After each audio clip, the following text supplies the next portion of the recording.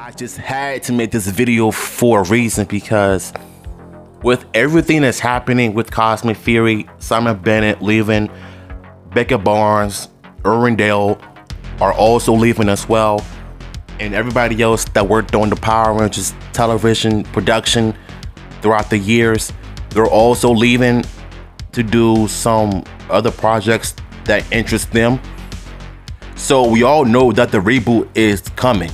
Trust me, it's not going anywhere anytime soon.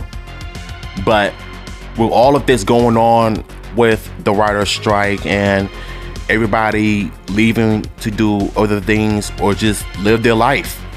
But I've saw something on Facebook, and I don't know if it came from Becca Barns herself, because I got some opinions on her as well towards the end of the video, and it's not hate, it's just my personal opinion, so don't attack me on what I'm saying. So it says, "Hey folks, imagine for a second that I'm doing that teen thing, whatever it just says, thing with a fork on a champagne flute speech. Oh man, I can't wait. Sorry, I'm bad at this, y'all. Hi folks, imagine for a second I'm doing a ding ding ding thing with a fork on a champagne flute speech. Oh man, can we have dessert first? From writer intern to hit writer, co-producer, I've lived and breathed working in the Power Rangers story department for just shy for 9 years. These photos are from 2014 with my very first Megazord toy, and the same again today. A little older, a little wiser, and a little less space on the shelf. Cool. I keep buying the same toys. I'm endlessly proud of so many Power Ranger stories, but I'm ready for a new adventure, so I'm getting a bunch of films and television projects into shape, some of my own and some with my bonus brain, aka longtime writing partner Dale. We're excited to get our idea babies into the hands of people are keen to help raise them. While those babies grown up, I'm also seeking creative work. If you're looking for someone who is never afraid to put in the hard work to make a story sing, then I can help. Whether it be screenwriting, script notes, writing rooms, story counseling, or simply, hey, I need somebody to pitch me an idea about something, whatever it is. Okay, you can have your dessert now. I've made it through. So there it is. So the way she's writing this paragraph, it seems like it's pretty much an end of an era for her, right? And she's been doing this for 9 years, bro. 9 years. And you would have think that she would have improved throughout those years, but there's always that one problem I have with this writers. And it's the same thing with the slapstick, with the filler episodes, and of how bad the show has gotten. I mean, you have some good episodes from the first season, but the second season, it just went downhill.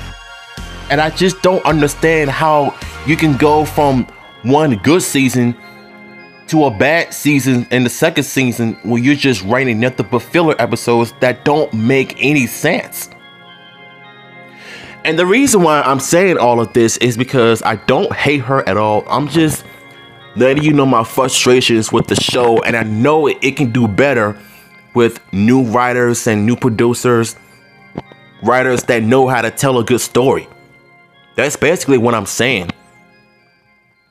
So for me, Becca Barns is not a bad human being. I think she's a nice person, but it's just her writing skills on Power Rangers have not been the best. Her and Dale. I mean, if you look at Ninja Steel and Super Ninja Steel, those seasons did not turn out so well. It was just a throwaway season with little to nothing to do with ninja training, ninja thinking, ninja martial arts, unmoored fight scenes that was supposed to be according to the cast members, but they just ruined it with slapstick comedy, and it was just not Power Rangers. It was just a joke. It was an afterthought. So with all of that mess that's been on from 9 straight years, you know, you would have think that these people would have improved on the writing department, but it just ended up doing way worse with the slapstick comedy, starting with Beast Morphers. Then the second season happened and it just went downhill. They went woke with unnecessary crap on there.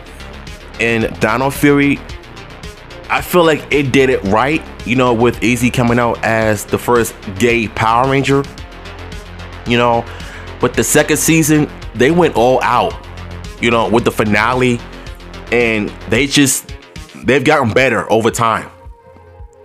So, like I said in the beginning in the video, with everyone leaving from Power Rangers to work on other projects or just simply move on with their lives, I think it's safe to say that Becca Barns and Irwindale have done enough of what they can do.